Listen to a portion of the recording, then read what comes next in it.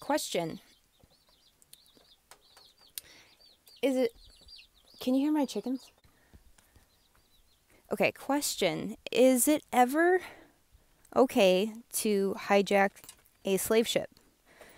What I mean by slave ship is basically a hive mind or a particular programming where a bunch of people are on board. So this can be like in a community, it can be in a larger sense, it can be like a country, ideology of the way that people are thinking and living, their belief systems, and it puts you on a particular dimension, on a particular plane of existence that basically melts you into a pot with the others that are aligned with that specific frequency, that level of consciousness. So that's what I mean by a ship. And a slave ship would obviously be an ideology that puts you at odds with liberation. So you're basically serving a function that is more valuable than your well-being. And that's what I would call like a slave ship.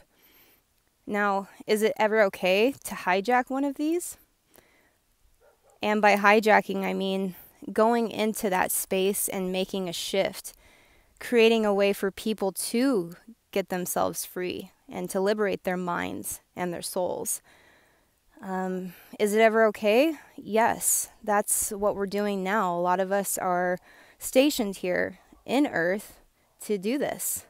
So this is my mission on YouTube in a nutshell, basically, and this is what we are geared up to do. The reason why I feel Spirit has really put us in this position is because I would say, like, if it were in a military sense, what we have right now are civilians that are in harm's way, and us as commanders or people that are soldiers for God, we're here to step in and intervene for, the preservation of life. So that's what we do when we're really in line with our true missions here. We show up in a way that will create a shift or a change for people who want to, use their free will, for people who choose to have a different belief system. We're stepping in as, someone who's contributing a different way of being, a different way of believing. We're just that example. And I've seen over my travels, we just have to show up. You who are watching this video, you are that powerful. You go into a room full of people and you're going to shift that entire place. Your presence is enough.